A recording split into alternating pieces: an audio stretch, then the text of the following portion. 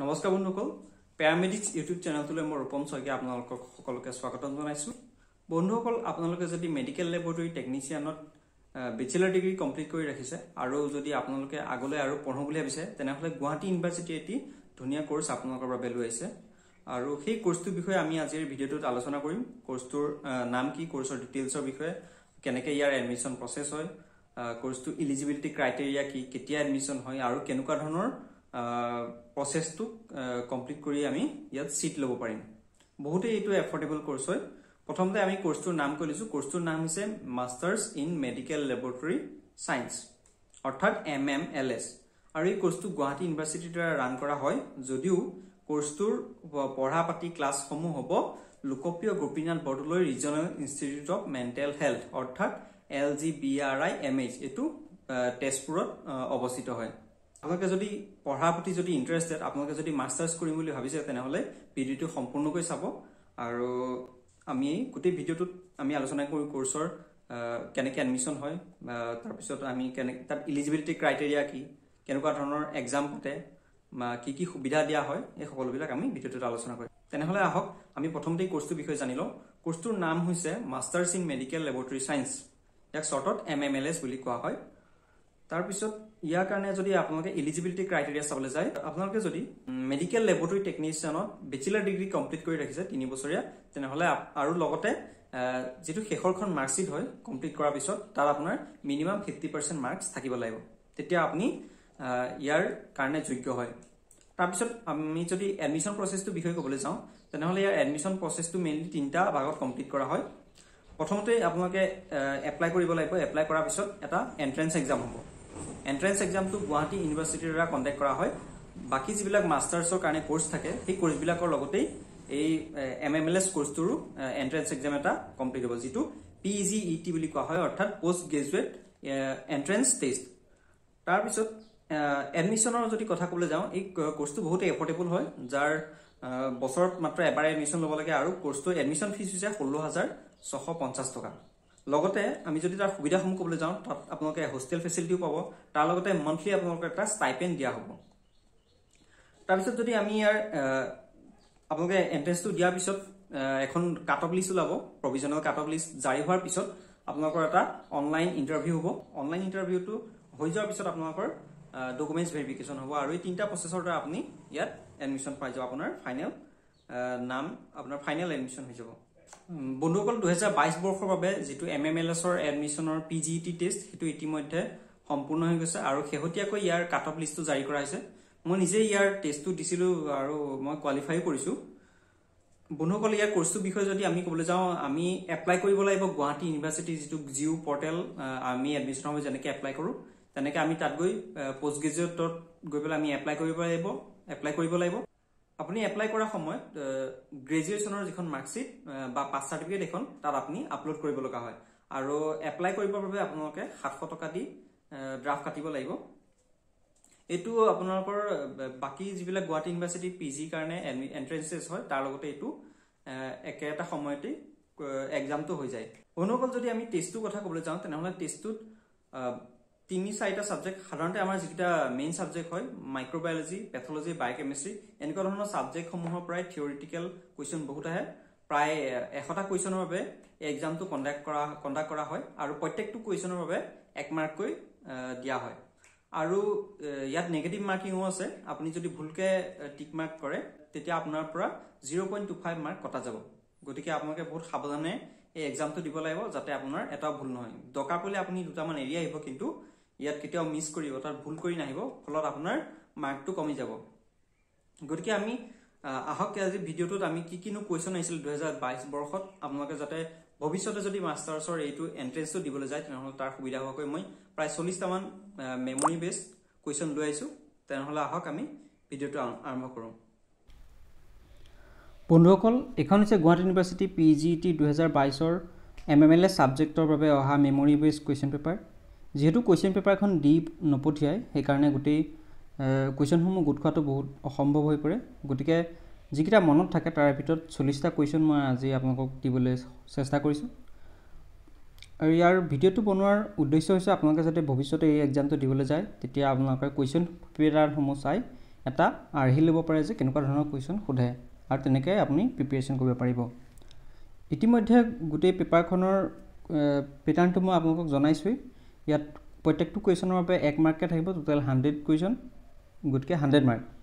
আৰু টাইম পাব 2 ঘণ্টা আৰু প্ৰত্যেকটো ভুল উত্তৰৰ বাবে 0.25 কে নেগেটিভ মাৰ্কিং আছে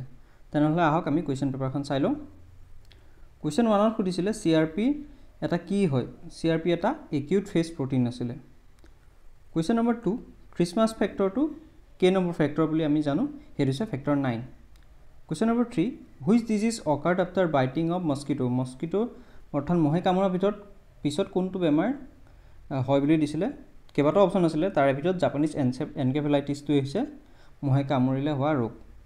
question number 4 which one of this is a acid first organism এটাৰ নাম তাত টিউবাৰকুলোচিছটো নাছিলে টিউবাৰকুলোচিছৰ বাদে অন্যকেইটা দিয়া আছিলে তাৰ ভিতৰত নোকাৰ্ডিয়াটো এটা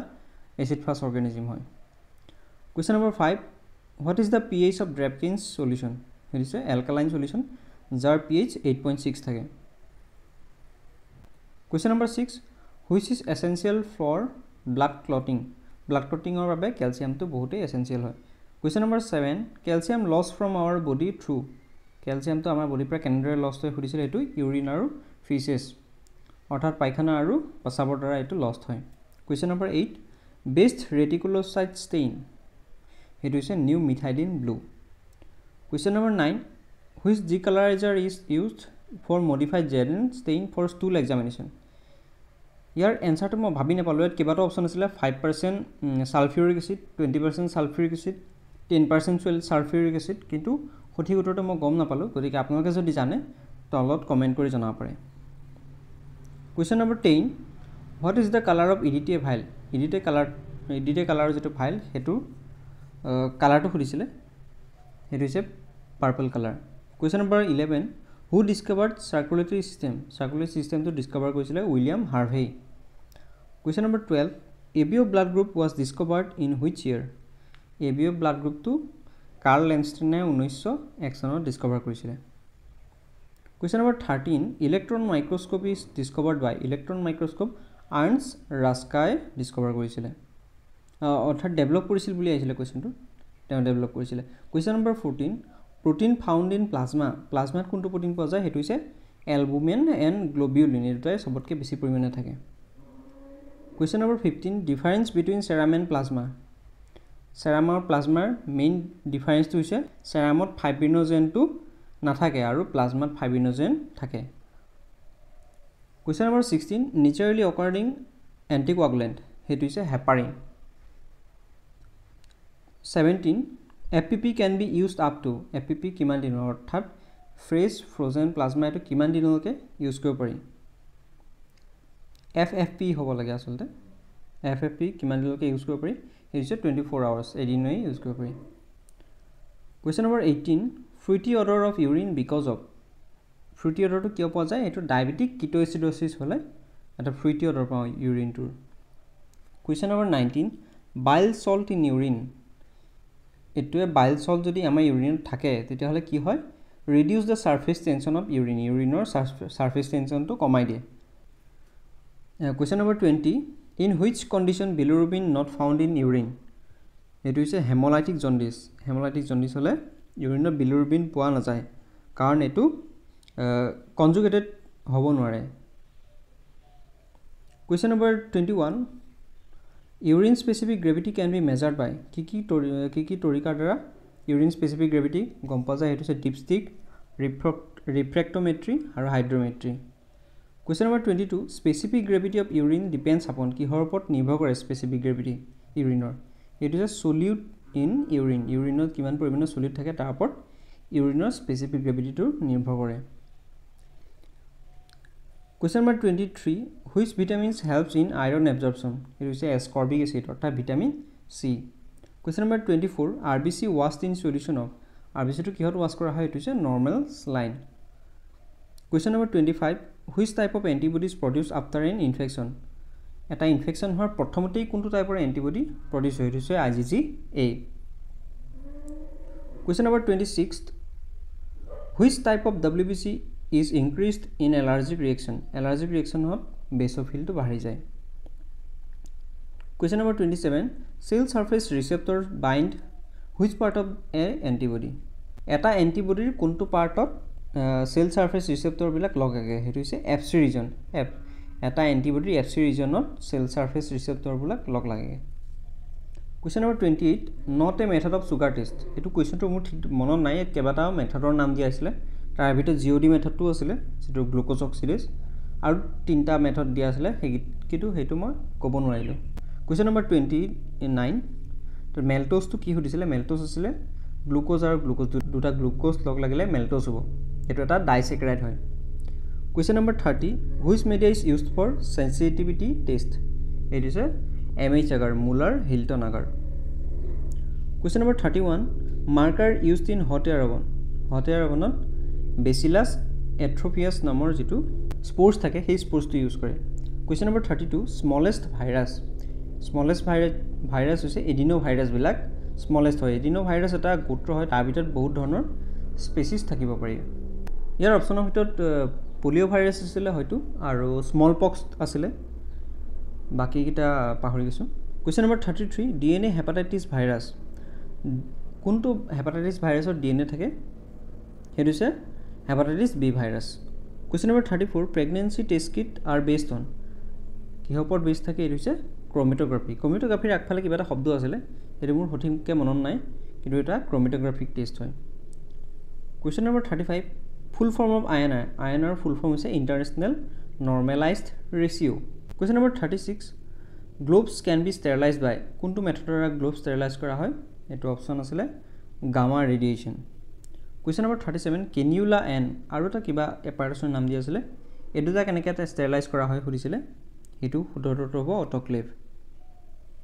Question number 38 milk pasteurization temperature কোনটো পদ্ধতিৰ দ্বাৰা খুদা হৈছিল এটো হৈছে 63 ডিগ্ৰী সেন্টিগ্ৰেডৰ 30 মিনিট আৰু তাৰ পিছত লগে লগে 72 ডিগ্ৰী সেন্টিগ্ৰেডত 15 সেকেন্ড ৰাখিব লাগে তাৰপিছত Question number 39 uric acid formed by কেনেকৈ uric acid ফৰ্ম হয় হেতু হৈছে নিউক্লিক এসিড মেটাবলিজমৰ দ্বাৰা Question number 40 photometer works on the principle of photometer to কিহৰ ওপৰত কাম কৰে কোনটো ল ওপৰত হেতু হৈছে Beers and Lambert's law বন্ধুসকল আশা কৰো আপোনালোকে ভিডিওটো চাই ভাল পালে আৰু যদি আপোনাৰ সহায় হৈছে আপুনি যদি ভাল পাইছে ভিডিওটো লাইক কৰিব আৰু নিজৰ বন্ধুবৰ্গৰ লগত শেয়াৰ কৰিব আৰু যদি আপুনি এই কোৰ্সটোৰ প্ৰতি ইন্টাৰেস্টেড হয় তেনেহলে আপুনি ভিজিট কৰিব গুৱাহাটী ইউনিভাৰ্সিটি এডমিশন পৰ্টেলত আৰু লোকপ্ৰিয় Gopinath Bordoloi regional institute of mental হেলথৰ official ৱেবসাইটত তাত গলে আপোনালোকে সবিশেষ গুটি কোৰ্সটোৰ বিষয়ে গম পাব লগতে তাৰ পৰা আপোনালোকে প্ৰসপেক্টাছখন ডাউনলোড কৰি তাৰ কি টাৰ্মছ কন্ডিশন এবিলাক আপোনালোকে সকলোবিলাক পঢ়ি লব ডেসক্ৰিপচনত মই ইয়াৰ লিংক এটা দি থম আপোনালোকে তাত গৈ পেলাই চেক আউট কৰিব লগতে আপোনাৰ যদি কিবা কনফিউজন আছে